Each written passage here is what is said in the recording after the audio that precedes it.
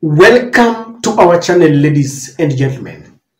Have you realized that ever since Azimio stopped the street demonstrations, those who criticized the running battles on the streets, those who did not believe in demonstrations, those who call themselves the shareholders, are finding it even more easier to go to the streets when they feel they are aggrieved.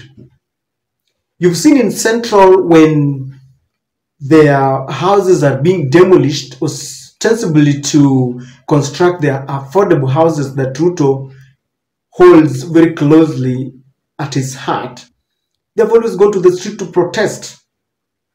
In Rift Valley, in Western Gishu the other day, they protested very vehemently about the same demolitions of houses. Anytime they feel aggrieved, they will always go to the street to protest.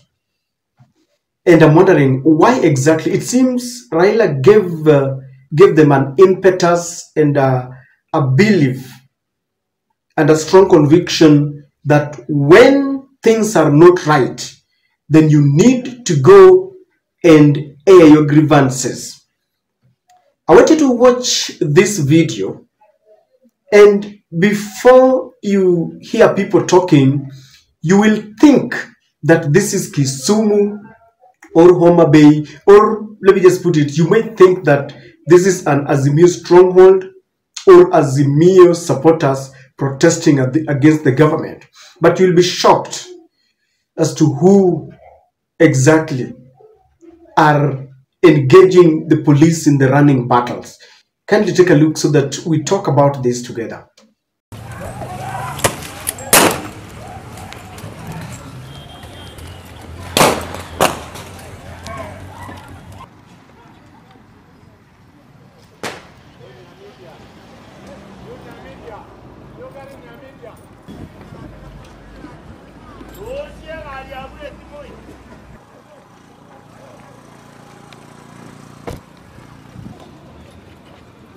Zima hiyo moto. Wewe pita kama unapita. Takunyorosha.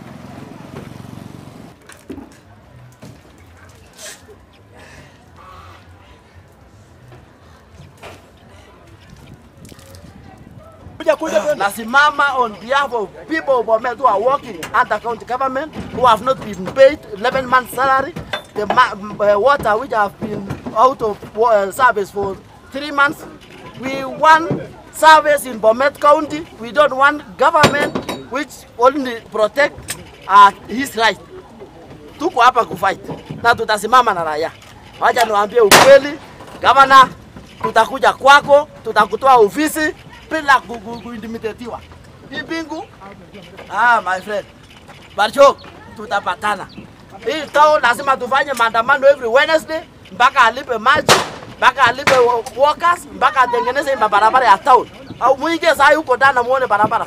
Afadhali tupige tiagas kuliko hii maneno ile town. Sisi hapa Bomet tuko na shida mingi sana. Ana watu wapota. Tunalipa ushuru kila siku. Alafu watu wanatutumia askari. Hataki tuseme ukweli yetu. Sisi tunaumia kichini. Watu wanakula pesa ya poda, watu wanakula pesa ya revenue, alafu hiyo pesa hawapeleki mahali inastahili kupelekwa. Alafu sasa tukitaka kuripoti ile mashine tuko na hapa Bomet wanatutumia askari. Kwani sisi sio binadamu? Tulichagua mtu atufanyie kazi. You will agree with me that if the victims had not talked, the hustlers, watu wa boda boda, those boda boda riders, or that guy who was apprehended and bundled in that police vehicle, if they hadn't talked and explained exactly where the running battles is taking place, you would have known where this is happening. So this is Bomet County. Bomet County is one of the strongholds of Ruto. And you'd not imagine that at one point people would engage police in running battles in Ruto strongholds. So what do you make out of this? Number one, these are people who have been told that they are shareholders. And you see, many times they have been explained to that they should not confront the government because the government is theirs. That when you go to the streets and you protest, then unanika William Ruto, that you are exposing him and the presidency is yours. You see, this is what they have been told. Rigathi Gachagua says they are shareholders. But you see, there comes a time when you realize that you are the citizens and you are taxpayers. So that when someone is telling you that you own this government, yet you are suffering, then you go out there. So these people are shareholders, but they are not seeing value for it. And so they have decided they are going to the streets to express their lamentation. If you're still there, thinking that you're shareholders, and you go hungry, you don't get value for the taxes that you pay, then who unto you? These people are ready. We are also realizing that when citizens are tired, they will always go out there. They have decided they are not going to wait. You see, one funny thing is that some of these people never believed that sometimes you can go to the street. And I remember there was a war in the social media. Some people were even celebrating when Azimio supporters were being butchered and maimed on the streets. But now they are realizing that the cause for which people go to the street is almost the same when people are dissatisfied. So they will also go there. You see, that guy is saying that they will always protest on every Wednesday. And you'd think that that is an Azimio member of parliament or an Azimio leader. That is a UDA supporter, someone who woke up very early in the morning and voted William Ruto. What's more is the fact that he is saying that maji haijalipwa, the services, the roads are bad, the employees have not been paid, and it boils down to what is now happening. You see, this is happening at a time when counties are crying for that they don't have enough money. You know, the counties are supposed to collect their own revenue, generate their own revenue, and then there's another part that comes from the national government. But did you know that even as we speak, the Council of Governors, led by their leader, Madam Anne Waiguru, has already declared, the Council of Governors has already, that body has already declared that there is a stalemate on revenue sharing.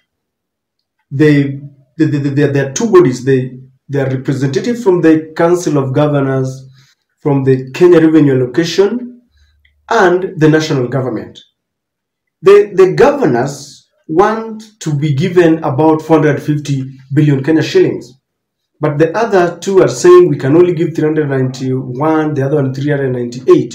And Waiguru was saying very categorically that the reason why they want this money to be added to the counties is, one, the Ruto government has increased fuel prices, the taxes are high, and they're saying that the housing levy would now mean that when you pay, is it 1.15%, then your employer will also pay the same. So Waiguru, representing the governors, are saying that now there is an additional money that they have to pay on behalf of the employees. And they're saying that with this, then it means they have to be given more money. So look at it this way. These are policies that are implemented in the Ruto regime. Ruto is the one who is increasing and introducing housing levy. In fact, to an extent that the courts have ruled against it, but he's saying he will hear none of it.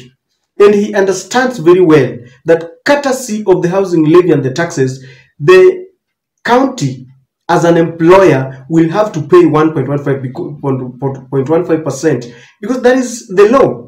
But he does not want to add them more money that can cover the housing levy. And they are crying for that there will be delayed, service delivery. And this is exactly what is happening. So whether you are a shareholder or not, when a government implements some retrogressive policies, it will affect you. Because now look at it. They have not been paid. You can imagine, now schools have just opened. Teachers want school fee, yet they have not been paid. What do? They are forced to run to the street.